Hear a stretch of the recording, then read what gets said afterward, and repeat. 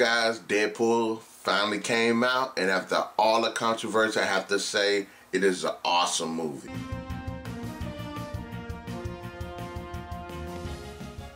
What's going on, guys? Welcome to another edition of Give Breaking Nation, where we give excellent assessment and reviews. And in this video, we're going to be reviewing Deadpool. Deadpool is a 2016 superhero action film, and it follows Wade Wilson, who's pursuing the mysterious man behind the Weapon X program that gave him his powers but also scarred his physical appearance. This movie is just fantastic on so many levels, and I am so glad that I went to watch it.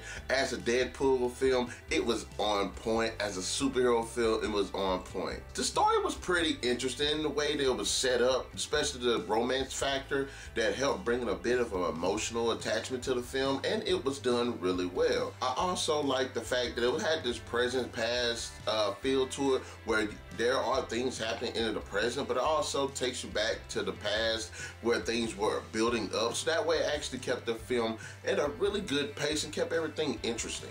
Of course, the film is best noted for the action sequences that were done really well, that were really action-packed, that were really gory, that were really funny. The action was really on point. There were some really good stunts. Deadpool moved like Deadpool would in the comics, where he was really acrobatic, really had the agility down pat. So I was really appreciating that. The comedy, of course, is on point, not only from Ryan Reynolds, who does a fantastic job as Deadpool, but the cast all around did a fantastic job with the execution of the comedy. It had a really good set of humor, not only with the characters, but really with the dialogue and the delivery, and I really appreciated that.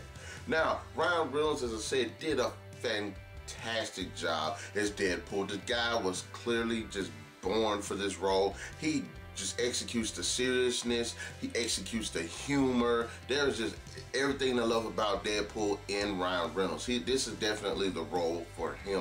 Also, Morena Baccarin did a really awesome job. I really loved the character, and you can tell that these two actors had really good chemistry on set. Their characters were done really well, and you really feel for the characters. You really enjoy the characters, that they have this great chemistry together, that they have this really good relationship. And then when Wilson is just diagnosed with this illness, you feel sorry for them. This chick right here was awesome. The Negasonic Teenage Warhead was badass. I loved her personality. I loved her power, which was really destructive. Gina Carano as this chick was badass. I really loved her. I liked how they represented her powers. I really liked how they sat there and actually just made her look like a badass, and she actually pulled the badass role off. This movie definitely deserves an R rating. The soundtrack was also pretty badass too. DMX came in at one point, and it was like, oh yeah, this is a really badass moment with the slow motion. Say that the movie does deliver on the comedy. This literally has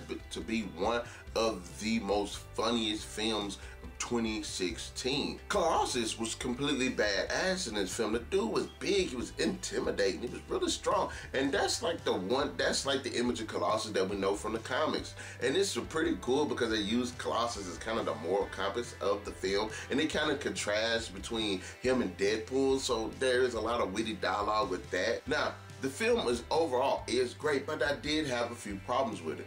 Notably, how Deadpool kind of got his powers, which I thought was Ajax was an alright villain because he had a lot of good personality, which I did like about his character, but I didn't really care for him because he felt one-dimensional, and he didn't feel too much of a threat like I thought he would be. So that was that point too. Also, the film does feel a bit like the Wolverine, when you had a superhero fighting all of these non-superpowered people, so it doesn't feel, you never feel the sense that he's being threatened. Deadpool is an awesome film. Superhero fans would definitely enjoy it. Ryan Reynolds completely kills his Deadpool. You have really good characters, a lot of funny and witty dialogue, some really great action sequences, interesting and very emotionally powerful story.